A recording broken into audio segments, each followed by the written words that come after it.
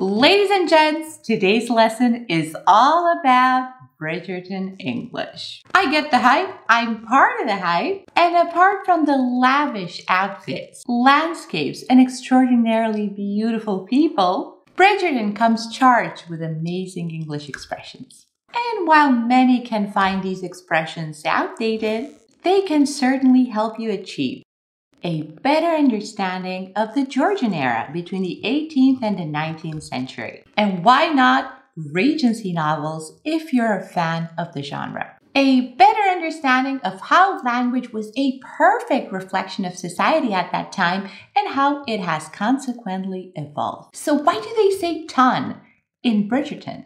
I've heard expressions such as, all the ton was at the ball last night.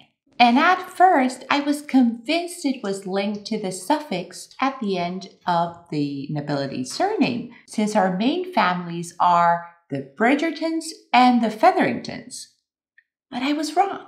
The ton actually refers to the English high society during the Regency era, from the royals to the gentry, and the gentry means upper class. It derives from the French le bon ton, which means those with good manners, those who are proper in fashion, style, and etiquette. There was a bit of an obsession with everything French during that era. People spoke French, they imported fabrics, wine, materials. So this translated in the language as well, where people adopted and started using French terminology, sometimes excessively, in order to separate themselves linguistically. I am so sorry about this. From the commoners. A commoner was an ordinary person who did not belong to nobility, and calling somebody a commoner or a simpleton was a grave insult. Another term we often hear in Bridgerton is modiste. We shall visit the modiste.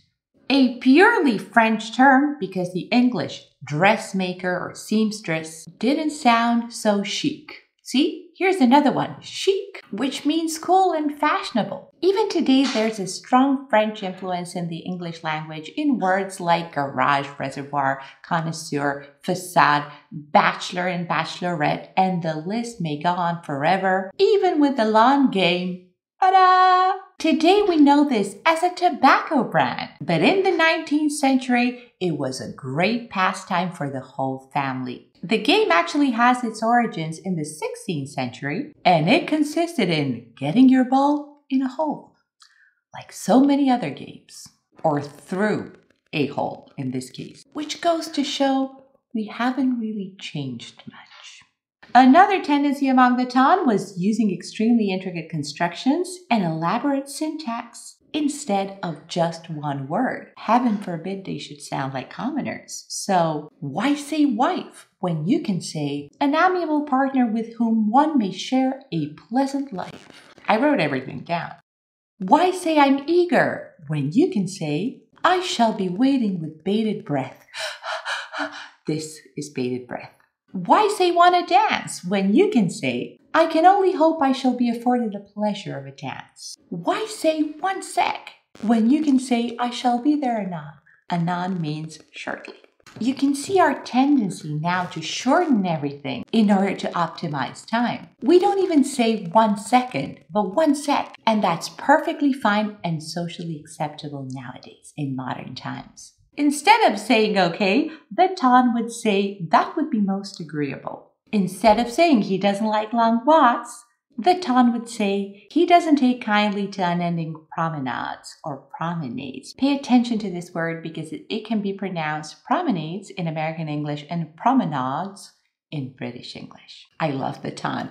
Why resume yourself to just one word when you have so many at your disposal? Another linguistic perk is using modal verb should instead of would. I should like to speak to you later, which sounds so unnatural right now, but so cool. And then, of course, your everyday glossary should include the following terminology. A chamber pot. I'll have the servants empty your chamber pot or pots. This contraption is a portable toilet for nocturnal use in the bedroom. Courses. My courses are due next week. This means to get your period. Your courses. Make haste, the expression you've heard throughout season 1 and season 2, which means hurry up, come on, hurry. Another particular thing I noticed, telling your age is also something entirely different in that era. I've heard I'm 6 to 20. That means I'm 26. I'm 6 to 30. I'm 36. The snuff. Now you've seen Queen Charlotte sniffing a reddish powder during her encounters at the palace. And this is just ground up tobacco for a quick hit of nicotine. Now, let us move on to love. We've sure waited long enough. But first, remember you can find my books on Amazon if you are a teacher or student. And I'll make sure to drop a link below as well. The courtship is a complicated affair. In the Georgian era, between the 18th and the 19th century, the social season was the time of year London society devoted to events. And these events were all about finding a husband for the ladies of age, socializing, and of course, gossip. For feather-frocked young women, coming out marked their official entry in high society. Also known as debuting, proud parents would grandly display their daughters at balls and events, hoping to secure a suitable husband and join fortunes. That's right. Back in the day, your mama was your very own personal Tinder. Young ladies and gents always had a chaperone, which is a third party overseeing the event, whether it's a ball or tea. As a young woman in your prime, certain qualities were required in order to entrap a man, since they were all looking for a young lady of fine breeding, coming from a good family. Excellent hips for childbearing. Self-explanatory. A nimble-footed candidate. This means a dynamic dancer. Accomplished in needlework and pianoforte. Reputation was highly regarded, so you were unlikely to find a match if people regarded you as a light skirt, meaning loose with your affections, or had an ugly countenance. Countenance, facial expression. Even dubious parentage. This means if one's family is considered improper, if you don't come from a good family. And a good family is a combination of successful endeavors, from estate and fortune to healthy siblings. Things were a lot more permissive for men, and this only goes to show how far we've come as women. But if a man was depicted as a rake, which also means this lovely garden tool right here, his prospects didn't look so good. Dating to the 17th century, the term rake was used to describe a young man prone to immorality, excessive drinking, gambling, and finding himself in compromising situations with members of the opposite sex. How about members of the same sex? Why is this not even mentioned?